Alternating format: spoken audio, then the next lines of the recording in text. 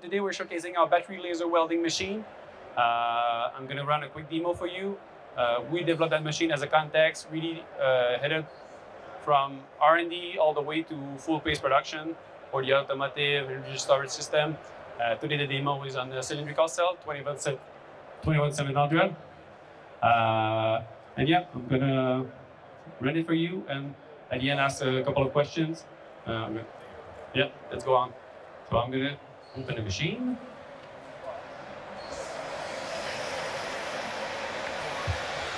So what we're having today is a mini module made from, like I mentioned earlier, 21700. I know it's quite far for you to see.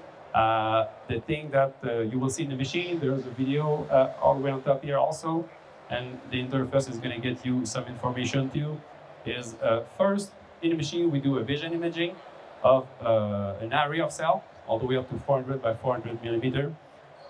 So we analyze that all zones and detect the cell's position.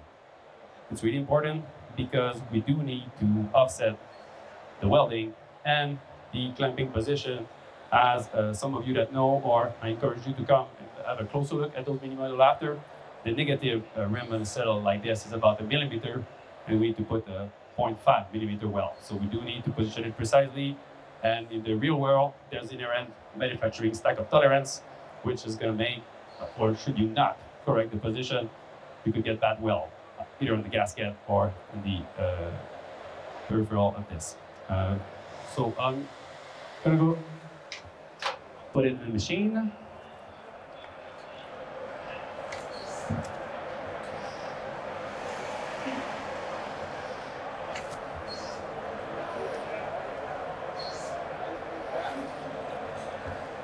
So first, for those of you who have a view of the HMI, you will see we have captured the new module, and then the welding will start.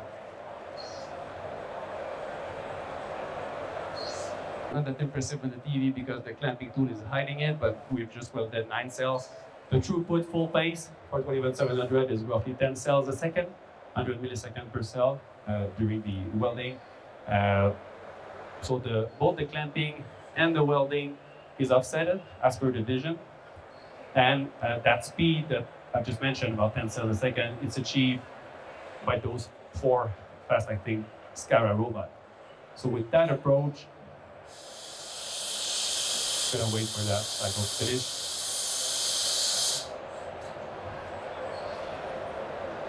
So with that approach, we can keep, I would say, nearly the same speed we get from a global clamping by having the added benefit of the adaptable clamping, meaning that it adapts to every cell in precision, but you keep the same speed. You don't lose speed with adding the adaptability. This also makes it really suitable for different module size. So it's only a software change. Should you have a smaller, bigger module, it's not multiple tooling, it's always the same tooling.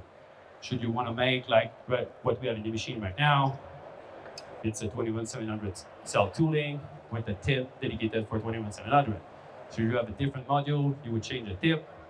In that machine, there's 4 robots, it's 4 tip. So the cost of this compared to, let's say, global retooling, much lower. You're making different module, 4600 series, is going to be a different tooling adapted for this. Same idea for a tip, but using same machine, same different type of cell. Then we go to prismatic, we have a more simple tooling, I would say. There's less connection, so a circular hold down. But the general idea of the product is it's adaptable to multiple cell type and module sizes with minimal retooling and maybe just reprogramming.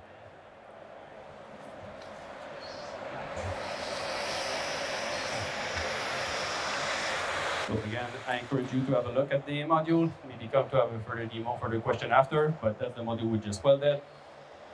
I'm going to take a couple more minutes just to showcase some software feature of the machine.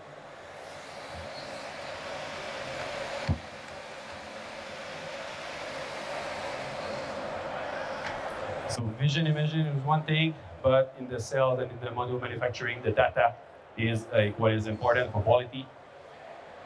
So we've developed, or our team have developed integrated software for multiple elements of the machine. One being the general data. So for every module created, we're recording all the and data. What does it mean? That's an example. We record first all the pressure. So there's a strain gauge or load cell on the tooling. So we do know every clamping pressure applied to every cell. We have the general data of the cell. All the detected are far from the nominal position it was, and all the process data being the pressure, the laser, was it successfully fired, and the weld quality separately from the negative and positive weld. Where that comes from, for those who know, we use or know laser welding. We use a system from Precitech called the LWM, laser weld monitoring. We've embedded this into the interface, trying to make that efficient for either development or ongoing tuning during operation by the engineer crew. Is that system look back at emitted light back from the process, knowing that it's basically when we perform the weld, there's light emitted, and that system look back at that light. 3 different wavelength, plasma, the UV, temperature, the infrared, and the back reflection to the actual laser wavelength. Please come and have maybe a more thorough explanation if you need. As a quick general overview, is a system that goes by training. We need to qualify the weld, train the system, and then after that can detect some bad weld that are either like bad gap, some contamination, or the type of defect. Along with that, on the tooling, there's another tooling on the software. It's a laser welding machine, so we do have a laser software or dedicated software. It's also embedded in the interface. So I'm going to just zoom for you. So this is one thing that I would say is in the early stage of the laser welding for a module.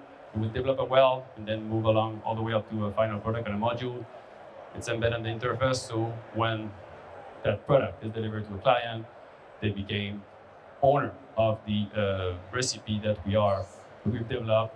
We can adapt it, we get training on this. It's not that complicated of software, but typically we give training to clients, and you can or develop new welds, fine-tune parameters. Everything is accessible in there. It's a industrial machine, so we do have generic pages, I would say, on the motion axis gantries, the robot, and some machine peripherals. This is nothing out of the ordinary. And the latest item I should mention is the calibration. Those type of machine with multiple systems. If you don't have a ready-to-use calibration, it could be a big hassle to just replace the components or just the commissioning of it. Now we had a machine at the show, and in roughly around 4 hours, we had it plugged in and calibrated, meaning that we calibrated the vision system in the machine. We have the 3D stereoscopic vision, so we calibrated those two cameras and the same reference plane, calibrated the robots in relation to this, the gantry, along with the laser, and all of that to achieve plus minus 100 micron precision on the cell. So there's a bunch of routine in there. Don't want to go through all of this right now, but it's something that in real life production, when you're able to replace a component, for example, and be back up and running in a matter of minutes, we need to have those automated calibration routine, and it's part of the product as it is today. Globally, that machine, 800 by 1 meter, 800 by 1,000 millimeter working bed. That's, I would say, one size, but we got a standard, but there's no problem. We should have longer module, it's the same concept, but we have a longer machine. We put more robot, bigger robot, and as I don't want to say the trend, but some 4600 series program go to cell to pack, then how do you fit a 1.5 by 2.5 meter or 2-point-something meter mod pack? It's not in that machine, it's what we call an X-large version. Think of this as, we take the same hardware, we put a big steel arch, we still have a gantry, still a robot, but there'll be SR20s that you could see on the final booth right there, so much bigger robot, bigger reach. We'll put more robot if needed, but it's the same architecture. It would be an extension of the same software. So as a product perspective, it's a scalable solution. You can bring it back to one robot or less robot to begin with. Less robot equals less speed. You have more robot, get back the speed. Along with the monitoring system, you can start without and add it after. That's a scalable solution and the versatile with the adaptable tool.